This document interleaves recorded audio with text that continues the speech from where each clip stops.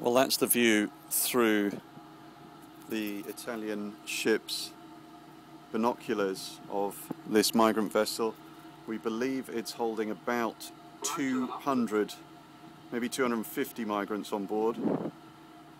And the seas are fairly calm, but as you can see it's bobbing around quite a little bit. It's absolutely stuffed full with people. I think one of them's just waving there.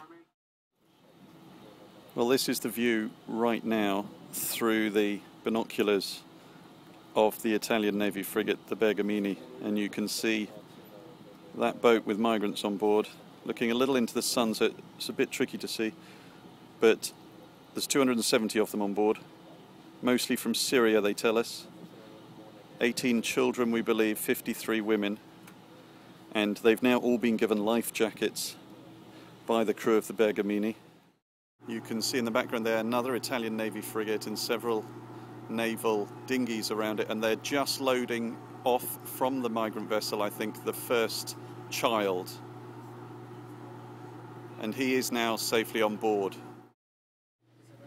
Up here on the bridge of the Bergamini, the captain and the other officers are monitoring this operation. It's very delicate indeed. All those people have got life vests on at the moment, but if they were to fall in, then they would be clearly at risk, and that's why there are so many dinghies out there trying to help them out.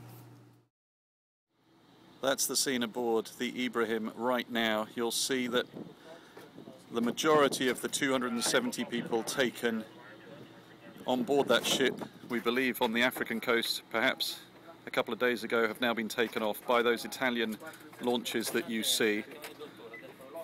And it's only a couple of dozen men left, and one by one they're being taken away by those launchers. I'm just going to take the camera off the binoculars there. That is the scene from the bridge of the Italian frigate, the Bergamini.